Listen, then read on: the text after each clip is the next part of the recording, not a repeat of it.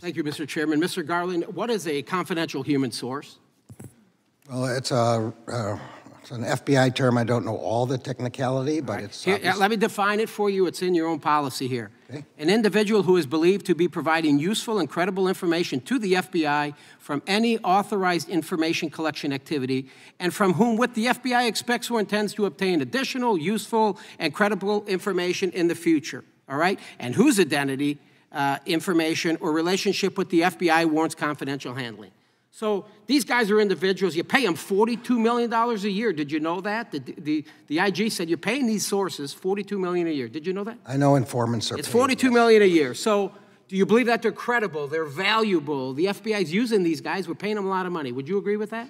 I agree. Some are more Very good. So they're credible. You're than paying others. them a lot of money. You got a lot of them out there. So let me paint the picture for America. Hunter Biden joins Burisma in 2014. Burisma, very, very corrupt Ukrainian energy company. He has no experience in oil and gas. He admits it. He says, I don't have any experience. I know why I'm there. I have a dad. I have with me a document called the FD 1023. Have you seen this? You're familiar with it? Yeah, okay, it's used by the FBI, everybody in America. It's used by the FBI. It is a confidential human source reporting document dated June 2020. You're familiar with it. In this document, the FBI's confidential human source says Burisma, now the corrupt company, needed to keep Hunter on the board so everything would be okay. And according to the human source, they hired Hunter Biden to, quote, protect us through his dad for all kinds of problems. Mr. Garland, does that concern you? Okay, it should. I got limited time. Remember, your sources are credible, trustworthy, honest, and valuable. Are you familiar with Victor Shokin? The document that you're... Who is Mr. Victor Shokin? So I got 3 minutes left. You want me to answer that? Yeah, Victor Shokin. Who is he? I don't know. Do you want me to answer he's the the first prosecutor, folks. He's the prosecutor that was... He oversees all the corruption in Ukraine. We know there's corruption over there. For the American people watching, after a few months after Hunter Biden joined the Burisma board, Victor Shokin was named Prosecutor General for Ukraine to target corruption. And one of his investigations was into Burisma. In this FD 1023 document, the human source clarified that Burisma's CEO, the man in charge of Burisma, said he has many text messages and recordings that show he was coerced to make such payment to ensure Victor Shokin was fired. Matter of fact, there were 17 of them. Mr. Garland, it's clear Joe Biden wanted Shokin fired so he would stop looking into Burisma, where Hunter was on the board. Would you agree? All right, let's let the American people decide. Play the clip. Play the clip. I remember going over convincing our team, or others, to convincing us that we should be providing for loan guarantees. And I went over, for, I guess, the 12th, 13th time to Kyiv, and I was supposed to announce that there was another $1 billion loan guarantee.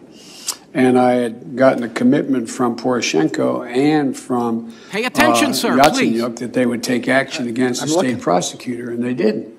So they said they were walking out to press conference. I said, no, I said, I'm not going to, or we're not going to give you the $1 billion. They said, you have no authority. You're not the president. The president said. I said, call him. I said, I'm telling you, you're not getting the $1 billion. I said, you're not getting the $1 billion. I'm going to be leaving here. And I think it was, what, 6 hours? I said, I'm leaving in 6 hours. If the prosecutor's not fired, you're not getting the money. Well, son of a bitch. Got fired. And they put in place someone who was solid.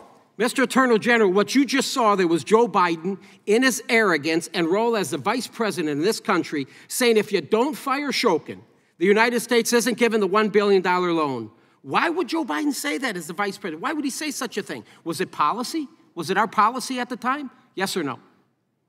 It wasn't. I have documents here. Interagency Policy Committee dated October 15th. Point of information, is the gentleman ever going to let the gentleman I'm on my answer time, pipe down. Saying Shokin had made significant reforms. Texas. He's made significant reforms, Shokin did. Matter of fact, John Kerry says he was impressive. And you know, within a few months after Shokin was fired, they appoint a prosecutor that said, we're not going to look into Burisma anymore. Cancel that, forget it, we're not looking into Burisma. Boom, here comes the $1 million. Joe Biden threatened the Ukrainian president and the prime minister, everybody can see it, to fire Shokin, or the United States won't give the $1 billion. If that is not quid pro quo, sir, what is? I will tell you what it is, and America agrees with me. It's bribery, and it's impeachable. Are you going to do something about it? I bet you're not, and that's why you, sir, also need to be impeached. I yield back. Time of the gentleman has expired. The chair now recognizes the gentleman from Texas, Mr. Moran. Attorney General, you were a line assistant U.S. attorney for years and a federal judge after that. You have significant experience with the processes surrounding criminal investigations.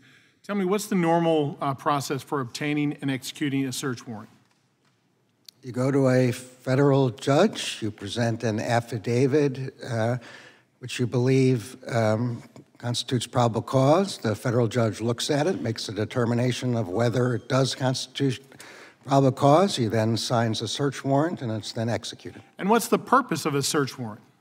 The purpose of a search warrant is to find to find evidence of a crime for which there has to be probable cause that it's in that location.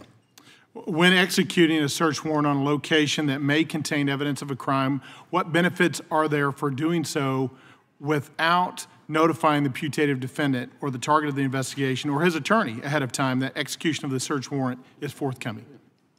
Sometimes you make notifications, sometimes you don't. If you think that the person who has the evidence of a crime is obstructing justice or is going to move the evidence or will secrete it, if you warn them in advance, then you don't give it.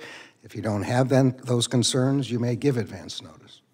Yeah, so in the instance of not withholding notice, you do so because sometimes they're going to actually move the evidence if you give them a heads up, correct? It's a general hypothetical matter, yes. And in most instances, in your experience of decades of law enforcement, have you seen that more times than not, you give a heads up to the defendant, or is it odd to give a heads up to the defendant?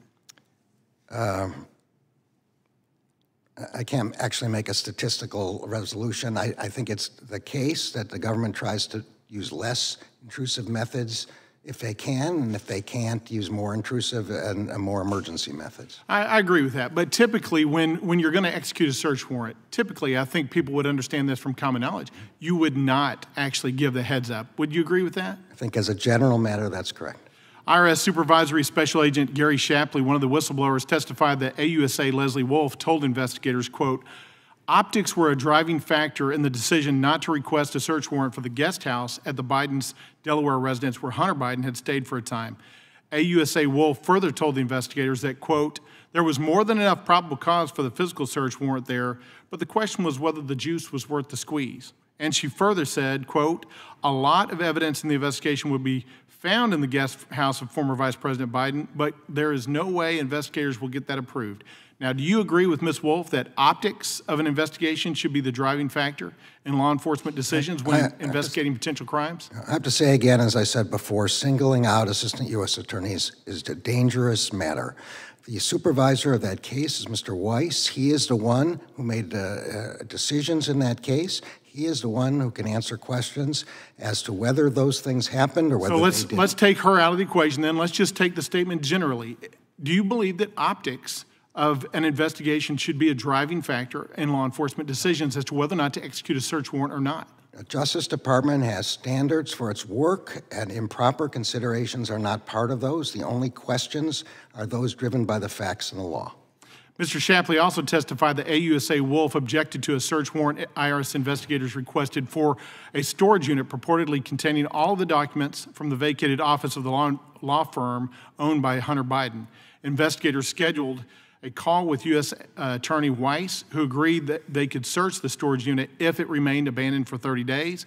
But immediately after the call, investigators learned that AUSA Wolf had reached out to Hunter Biden's defense counsel to tell them about the storage unit, effectively ruining investigators' chance to access potentially critical evidence.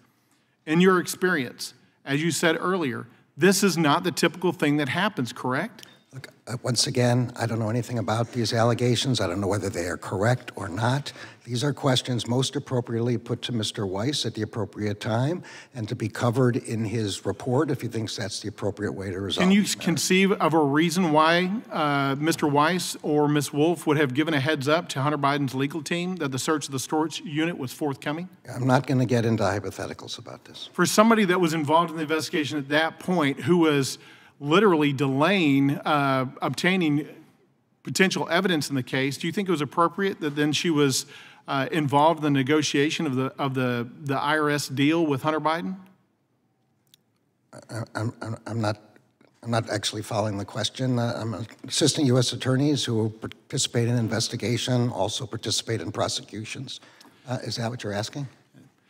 Attorney General, I appreciate your time here today, but I'm concerned that these facts are just some examples of what's been going on here where, I apologize, I know my time's out. I yield back. Thank you for your time. Time the gentleman.